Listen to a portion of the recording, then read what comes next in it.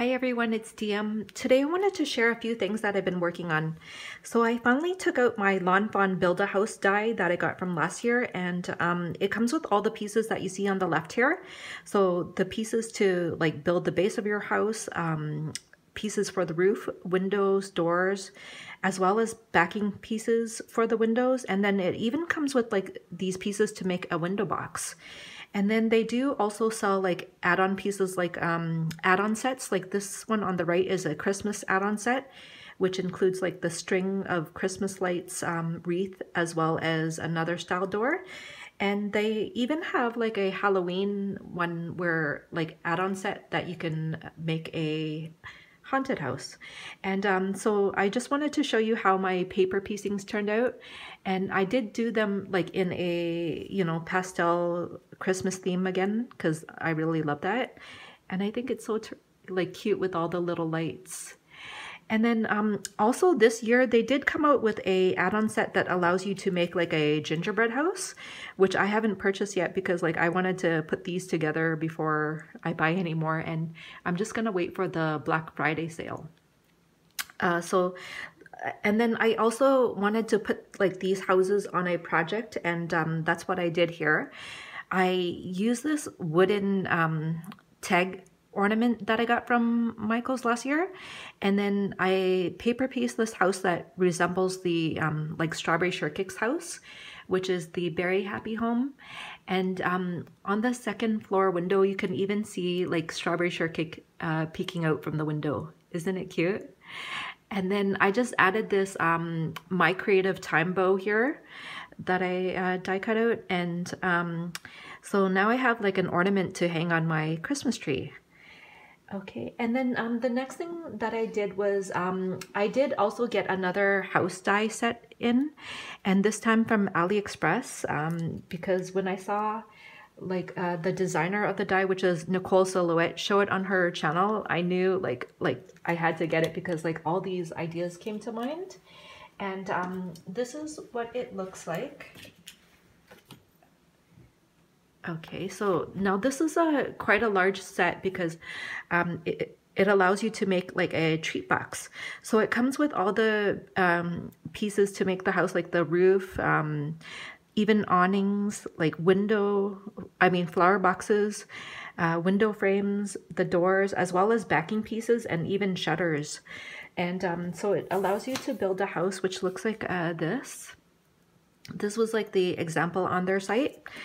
And then so I really wanted to make a gingerbread house, and this is how it turned out. Isn't it cute?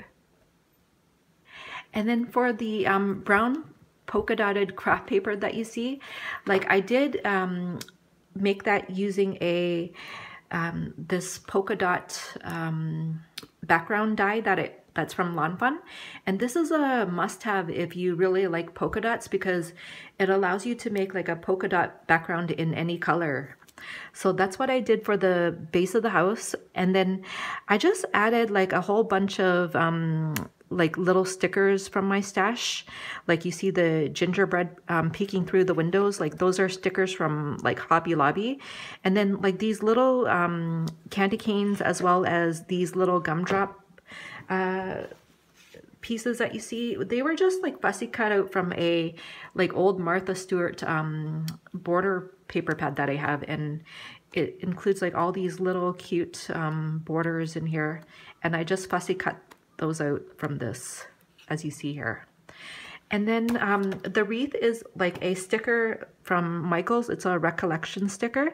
And then these little lollipops are from Hobby Lobby. And then this double bow, like I made it using my Bodabra, and I got the ribbon from Dollarama last year. And then I just added like 2 little bell charms to the top there. And I really love how this came out. And then like these little nutcrackers were made from a die that I got off of AliExpress, and I'll try to link it in the description box below because you probably won't find it as it's listed as robots. Well, that's AliExpress for you. And then I just added this Merry Christmas like sentiment that I cut out with a die. And then these strings of lights were actually made using another die that from Lawn Fawn, which is the mini string of lights die set.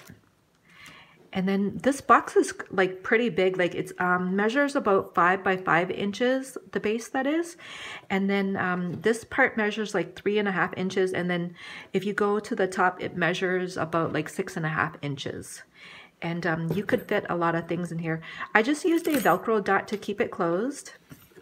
And inside it's just holding some like shadow box ornaments that I made. And like these shadow box ornaments were made using a die that I got from the Andy store. And like I'll try to put a link to that in the description box as well. And this is like a strawberry shortcake themed one. And here I have like this CottageCutz die. It's like it's Mr. Snuggles, and he's holding a strawberry shortcake ragdoll. And then for the decorations, I just use like some things, like the wreath again is from Michael's, and then the little tree, like you could get those everywhere these days. And then here's another one, and this other ornament was made using my Santa baby paper and things from the collection, such as like the chipboard stickers, the puffy stickers and flowers, and like I decorated the back as well.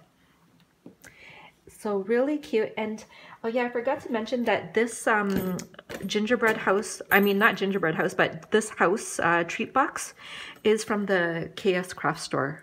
And again, like I'll link it in the description box below. And then the next thing that I made was my witch boot die from KSCraft finally came in. And well, it did come before like Halloween, like probably 2 days before Halloween. So like I didn't have time to make any like Halloween things with it, but I really wanted to go with a like Victorian boot, because like if you look at this, like it comes with 2 sets of boots, like one to make a large boot and one to make a small size boot. And this is how it turned out. Like for this, I just use some like this paper pad from, it's a, let me grab it here.